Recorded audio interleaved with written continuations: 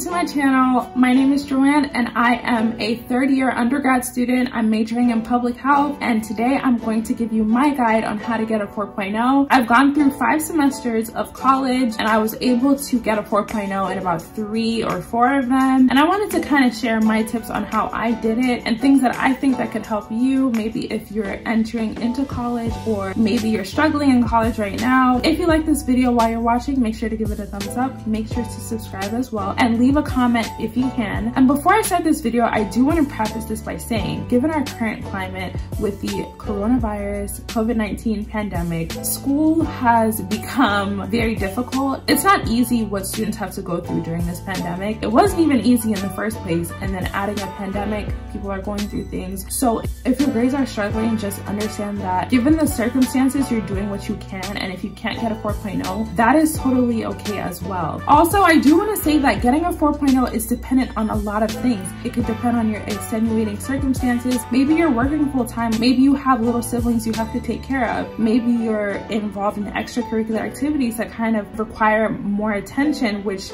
leaves less attention for school. Also, your major has a lot to do with it. Someone who's majoring in engineering versus someone who's majoring in general studies, the workload is going to be a lot different. There are majors that are notoriously very difficult, and so if you can get a 3.7 as an engineering major or a bio major, to me that's like a 4.0. So just make sure to keep all of this in mind. All right, so we're just gonna jump right into the video. So the first tip I have to getting a 4.0 is to plan ahead. So we see how unexpected life is even with this pandemic, but there are also a lot of things that you can go through aside from the pandemic, like the daily hassles you have. A lot of things can get in the way, so you want to make sure that you are planning ahead. Something that I recommend to everyone is to get a planner. This is my planner right here. I got this from Target. It cost maybe $11. I live by this planner. I don't think I could get a 4.0 without a planner, honestly, because this is something that holds you accountable and it allows you to plan ahead. So this planner book has a monthly planner. It also has daily planners and weekly planners, and it also has to-do lists, things you shouldn't forget, things you have to do. It includes a lot that helps me stay on top of stuff and allows me to plan ahead so I get stuff done. Also, in terms of planning ahead, a lot of the times if you think that you're on schedule, more times than not, you're probably going to run behind. So if you know that you have something due on Friday, instead of doing it on Thursday or Wednesday, try to finish it on Tuesday. This gives you cushion. Let's say if you don't understand something or you need extra help, you have the time to do it instead of trying to email your teacher on Thursday night trying to figure out how to do this assignment. Not only that, but it gives you a lot more time to do other stuff towards the end of the weekend. These are just examples of how you can think to plan ahead. All right, so now we're gonna start focusing on the actual semester itself. My second tip to getting a 4.0 is to use your resources. Most especially, I'm going to say Rate My Professors is one of the most useful resources that I've used in college. Rate My Professors allows you to search up professors in your school and allows you to see what previous students say about that specific teacher. If the teacher is bad, you're going to know. They're going to have a very low rating and they're going to have a very high rating of difficulty. I will never ever register for a course if I know that the teacher has a low rating. That can make the difference between a 4.0 and a 3.5. If your teachers make your life miserable or they have the hardest exams, you can get all of that information from Rate My Professors. Another resource that you can use is Quizlet. Quizlet is a great resource for studying. It's a great resource for getting answers as well that can help you in learning the material. Another resource you can use is to maybe ask your teachers for a previous test that she's given to other students in her previous classes. If you can see the way that your teacher asks questions on a test, you'll better be able to gauge how you should study. Of course, you can study the textbook and the lecture slides, but if you don't know how the question's going to be asked, it's going to be a little bit harder to know how you should study. Other resources you can use are office hours. If you're struggling on something, make sure to go to your teacher's office hours if he or she has that available to you. The third tip I have to getting a 4.0 is to read your syllabus. Your syllabus is going to be your best friend during the semester. So this is a rule of thumb. In the beginning of the semester, when you're getting your syllabi, make sure to go through through and look at all the assignments that are due and make sure to record them into your planner for the entire semester. So this is my planner for the month of September, and I did this all throughout the months of September, October, November, and December. All of this was written way before the semester even started. And as the days go by, I know what assignments I have to do, what's due in the coming weeks, and then as I get them done, I can cross them off. Your syllabus will also tell you how your teacher likes to grade. Some teachers consider a 94% an A. Some teachers consider a 93% an A, which is all information that's given inside the syllabus. The teacher also includes information like their late policy, whether they will accept late work or whether they have extensions. They will also include whether they will provide extra credit. So all of this information kind of helps you to know, like, okay, is this a teacher that I can be a little more chill around, or is this something that I really have to be on top of all the time? So the fourth tip I have to getting a 4.0 is to go to class. This may seem like a given to a lot of people, but a lot of people don't go to class, maybe because the class is too early and they're too lazy or whatever reason it would be. But I think that going to class, I feel like it helps you get into that schedule, and in the classroom setting helps you get into the study mood. It helps you when you're learning. Not only that, but if you have questions and you're in a class, you can ask them right then and there. I think going to class is also helpful because sometimes teachers will give information in class that you won't see in the textbook.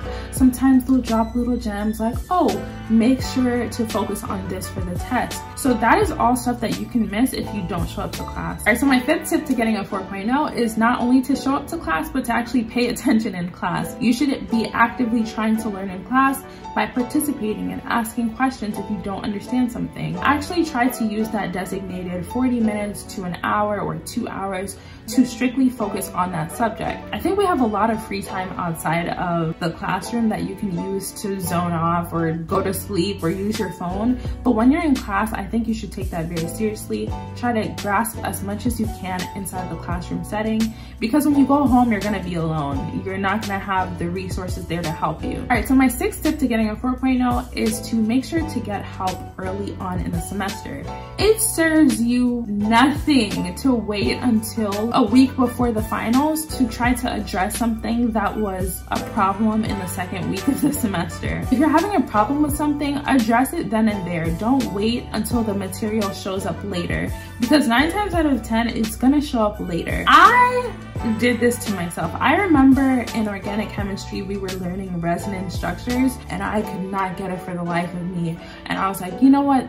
I don't care, because after this unit, we're not gonna need this anymore. I was very mistaken, because resonance structures showed up for the rest of the semester and I was trying to catch up with resonance structures while trying to learn the new stuff. So I think in order to mitigate those stresses that can show up later in the semester, make sure that you 100% grasp the information while you're working on it in class. Don't wait till a week or 2 later to finally get help. Seek help as early as you can. All right, so my 7th tip to getting a 4.0 is to actually do the work. It's funny because in high school, I would do my work sometimes and then other times I wouldn't. And I would be so shocked when my grade dropped. Like, yeah, if you're turning in your homework late or you're turning in assignments late or not turning them at all, your grade is gonna drop. You're not gonna get an A if you have missing assignments. I've actually been in college for 3 years and I've never missed one assignment, and I can attribute a lot of my 4.0 to me never missing an assignment. So you want to make sure that you actually do your assignments, your homework, your study sets, whatever it is that will help you prepare.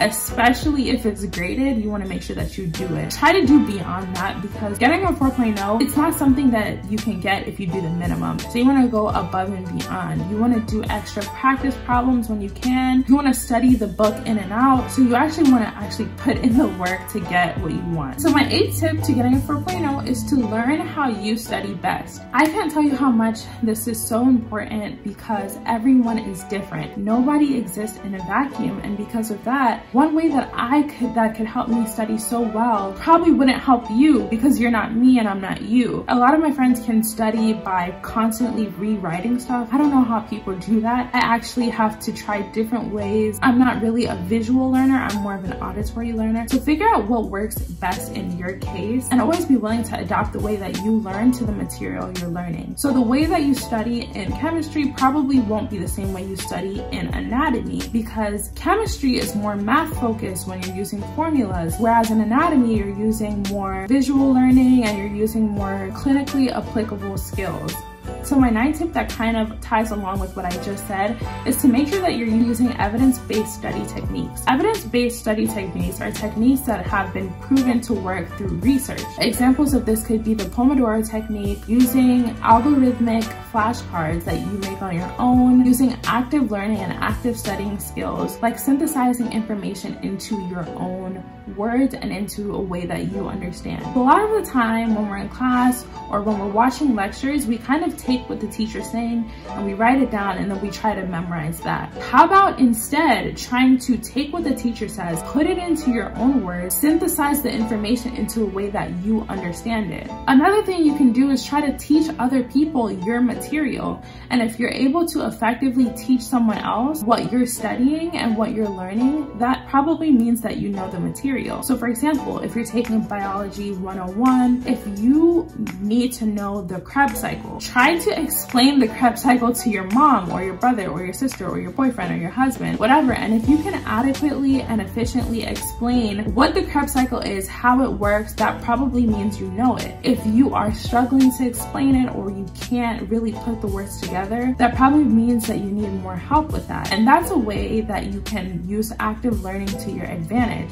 Don't just rewrite stuff, try to recite it if it's possible, try to rehearse it, always visit the information. These are all evidence-based study techniques that you can use that will help you in the classroom.